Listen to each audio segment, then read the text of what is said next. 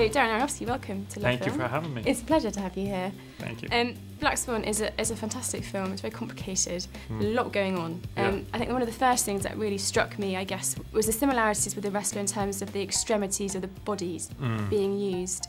Was that a conscious decision from the beginning to kind of address that again, perhaps? I don't know if it was conscious at the beginning. I think when we started to work on the ballet picture, the writer turned to me and said, you know, there's a lot of connections between this and the wrestler, and I wasn't afraid of that because I thought the characters were so different that would be interesting. But I think performance is a big thing, and these performers that, you know, use their bodies for their art and all the challenges and difficulties that create. I thought no one would ever connect a 55-year-old dying wrestler to a 20-something-year-old ambitious dancer. And No, not at all. yeah. And how much did you know about ballet before you... I knew nothing. Yeah.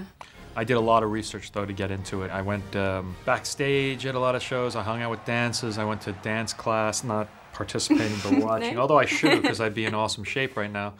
But I just got a real vibe and energy for it. And then I tried to surround Natalie Portman with as many dancers as I could. It's such a challenging film and a challenging role for her and for Mila. I mean, was she willing to take on the challenge from the very beginning? Was she up for it? She's pretty hardworking and pretty committed. She started about a year out to train 5 hours a day, eating, I can only imagine what she ate, carrot sticks and almonds for a year, you know, so because the girls are so small that she just had to lose a lot of weight. And Mila too, Mila was 4 or 5 months, was training too, and so it was a lot of work, but Natalie seemed like she was up for it. The supernatural elements are interesting, and again, I don't want to talk about it too much, but Yeah. you've mentioned it, that you kind of saw it as a werewolf film. Yeah. That's interesting. Can you tell us a bit about it? Well, you know, when I was doing early research, I was hanging out with this famous dancer, Julie Kent, from the ABT in New York, and I was saying, what exactly are you? You know, she's like, well, you know, an evil magician came along and put a spell on me, and I guess it's a half swan, half human creature.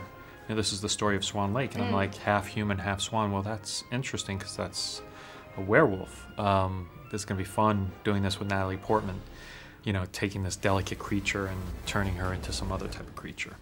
And have you been pleased with the success so far? It's gone down fantastically on the festival circuit. Yeah, but you know, it's early days. Let's see what audiences think. We're gonna have tonight. We're gonna have a real British crowd, and we'll see what those pints do to the screen. Do you get nervous? Do you get apprehensive about it showing to real life people? I think I used to. I think at this point, you know, I'm more excited.